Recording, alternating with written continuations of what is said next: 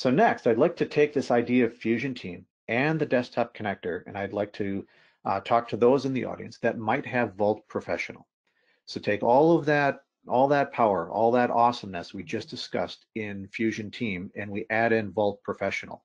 And what this allows you to do is data that's inside of Vault Professional, if you are working remotely or you have those other products in Vault Pro and you have a contractor or consultant, anybody out in the ecosystem that doesn't have access to your Vault, you can collaborate using everything we just saw about permissions and Fusion Team Hubs, but we can set up bidirectional exchange of CAD documents, which means if you've formerly been having people running toolpaths, analysis, making drawings for designs inside of your Vault and emailing it to you, and you're wondering, how do I continue to do that? You could set up Fusion Team along with Vault Professional and have them do that. All of that permission model still holds true.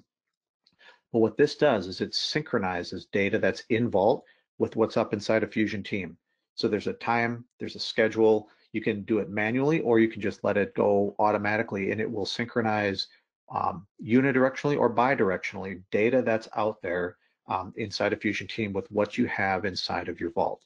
And this is done through first allowing it. You map the cloud drives, and this is an administrative effort.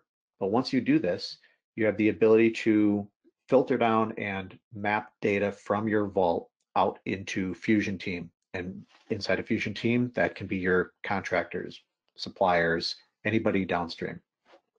So what we're doing here is we're just adding on to the functionality. So you can start with Fusion Team, Desktop Connector, but if you have Vault Pro or you're looking at Vault Pro, this is a way of working with people on the outside of your Vault and the outside of your company.